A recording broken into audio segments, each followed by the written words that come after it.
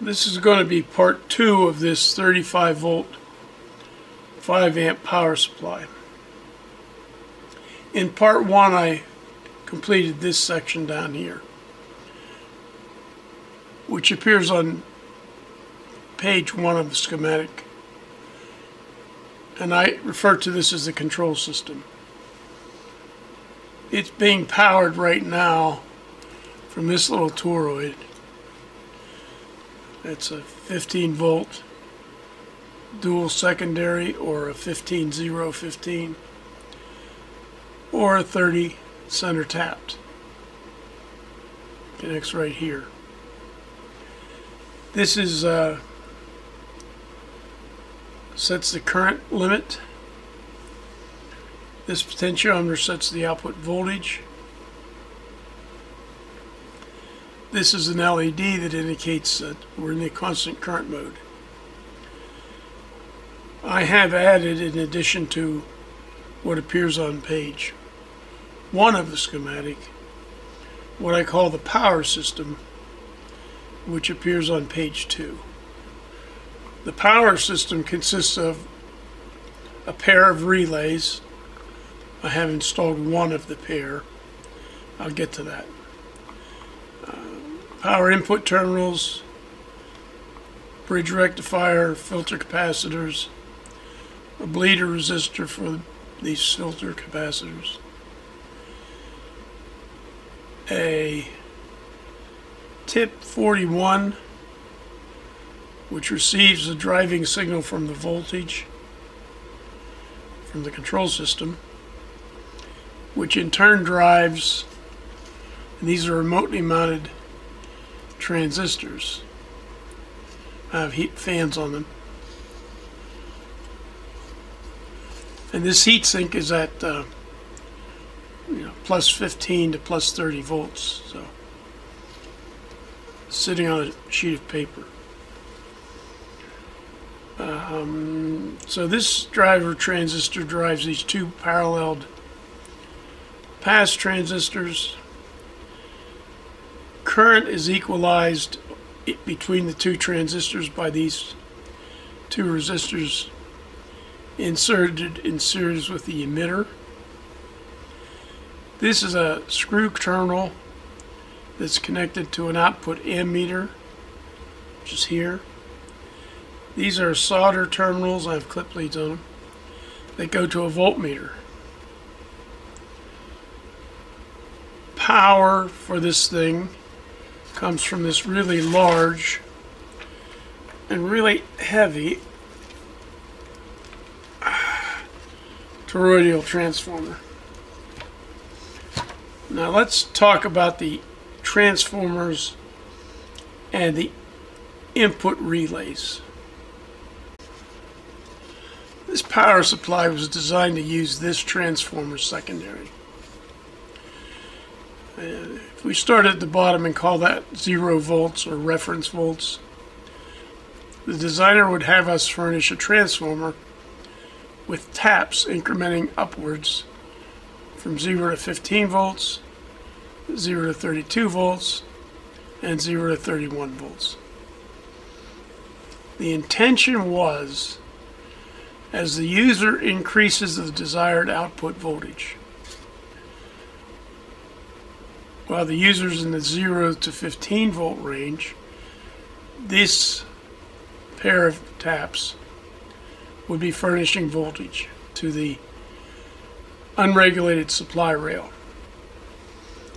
As the user passed beyond 15 or so volts, a voltage sensor would detect this, and a relay would switch between here and here. As the user asked for more voltage, that is, turned up the voltage control, around 32 volts, we'll get to that, the relay would select the 31 volt tap. This would result in having 3 different possible input voltages to this power supply. This was accomplished by this relay switching scheme.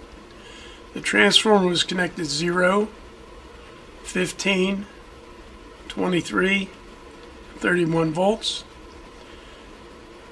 At low, that is less than 15 volts output, the relays are in this condition, which incidentally is the condition that they're in when they're not powered. So as we desire an output voltage of more than 15 or so, this relay would switch. The bus voltage, V power, would increase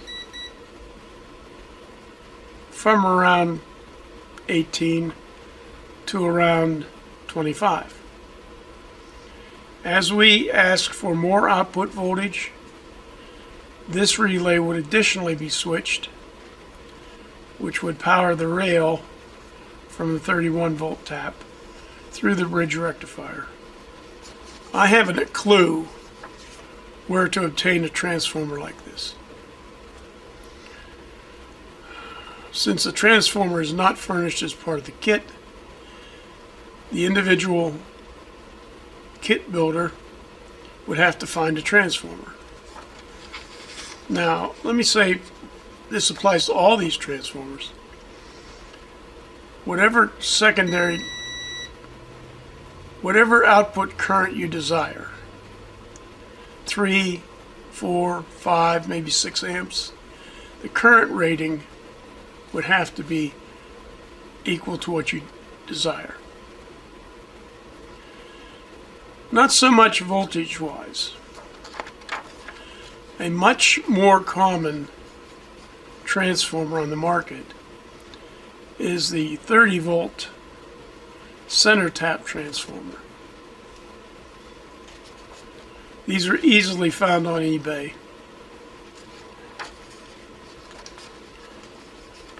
This transformer configuration is also called a 15015, where this is 15015, or a 30 volt center tapped transformer.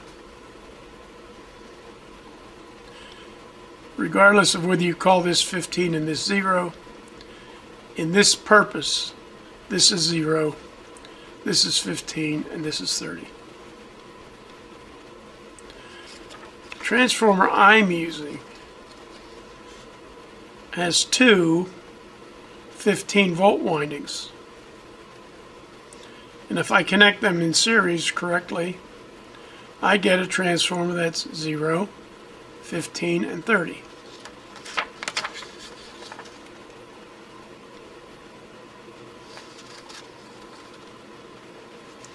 A truly tapped transformer will have one continuous winding and a tap, or in the case of this one, 3 taps, or 2 taps in the end.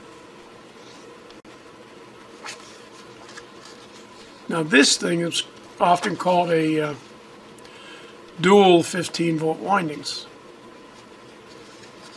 In any event, we want a transformer that emulates this one, neglecting this connection.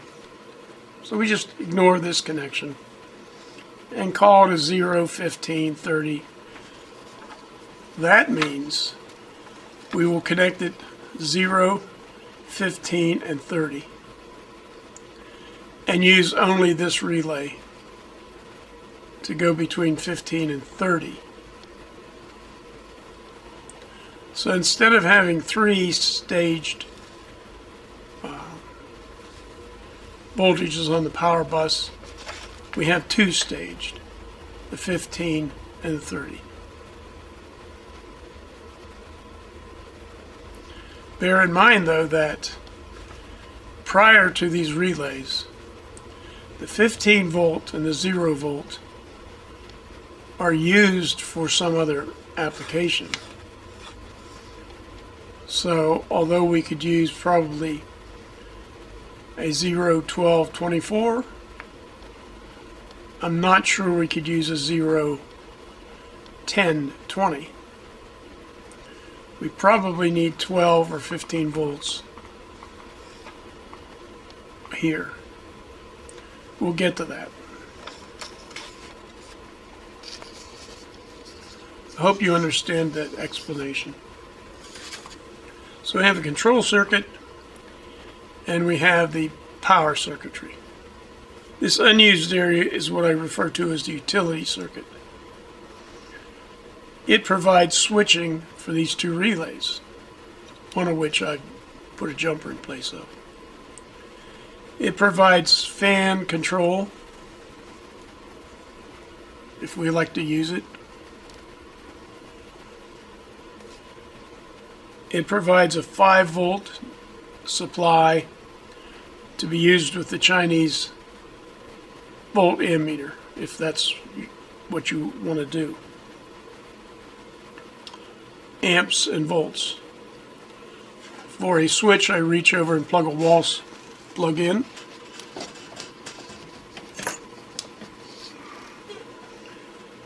The voltage has come up to 6.5 volts. Before I draw any current, I've got to power these fans. That'll add to the noise pollution. Let's see what happens when we adjust the voltage. Get that meter where you can see it.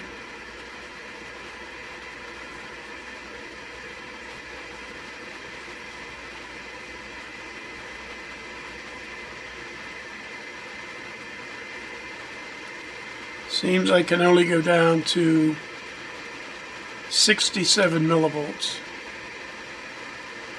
Now we only have the 15 volt tap on the transformer hooked up. Let's turn it up and see what we get.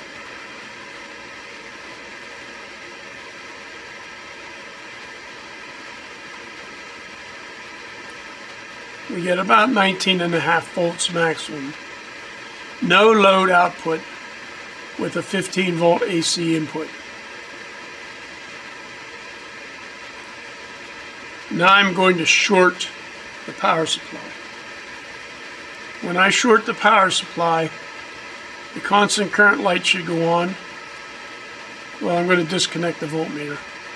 And this should go show some current.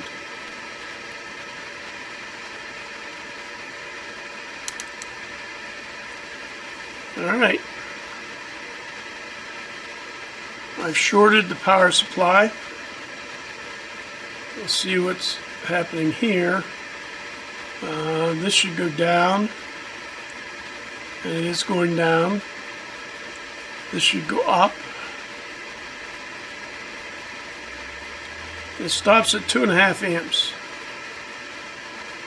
Well, we were guaranteed 5 amps, assuming that our transformer could supply it. But there have been provisions made for that. On the control circuit, which is page 1, the amp control is here. That's this one. There's also a trimmer here called VR1.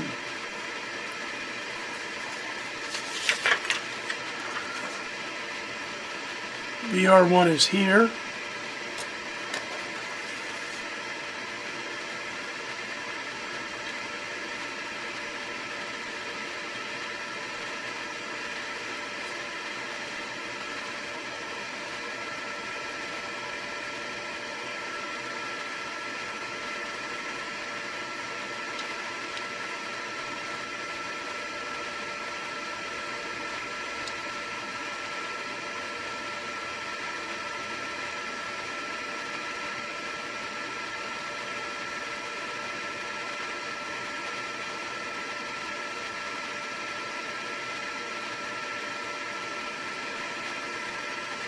So I've set the control, that is the limiting control, for 5 amps whenever this is at full scale.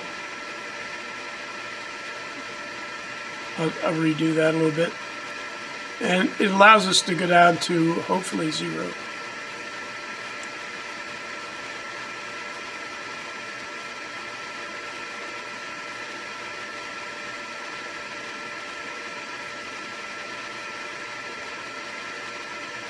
So there we go, 0 to 5 amps, which is what we were told when we purchased this supply.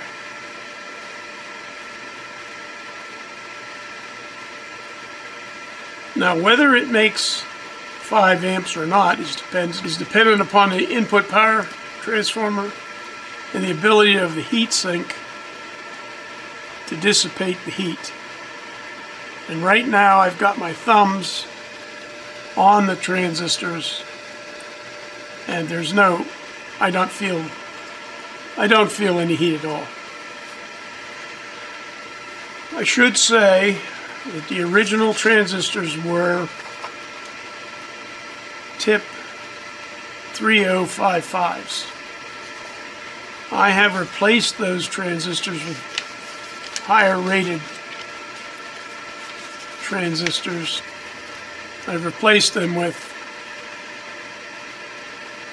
MJW 21194.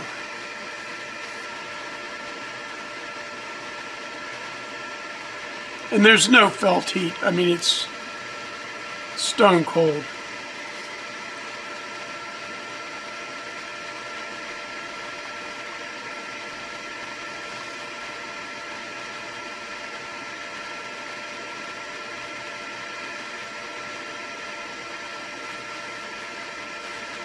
Wow.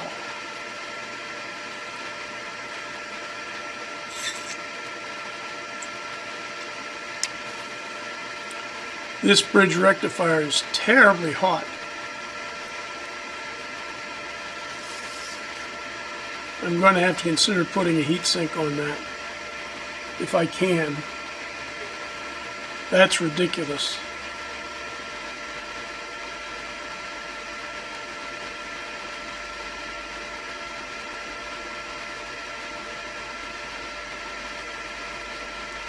The reason I'm using my hands is because my battery went dead on my infrared thermometer. The transformers I'm using are both Toroidal. They're both from the same company. The big transformer is a 15 times 2 or 30 volt, 200 VA, it's 200 watts. Transformer costs $50 from this guy here.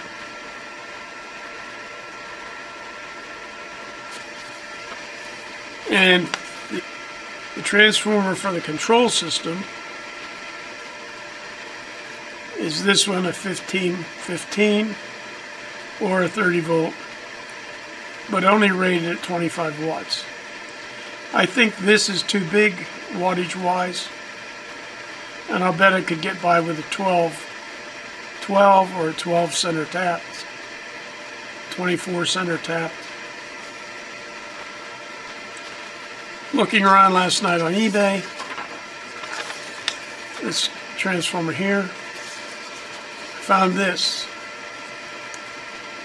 It's a 30 volt center tap transformer rated 4 amps. Now you would have to sacrifice an amp,